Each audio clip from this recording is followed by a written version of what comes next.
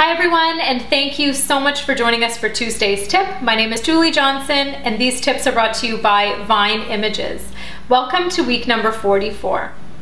Over the past few months, I've had people inquiring as to how I get the wind blowing effect in my client's hair when taking photos. So today we're gonna go in the studio and I'm gonna show you the two tools that I use in creating this look.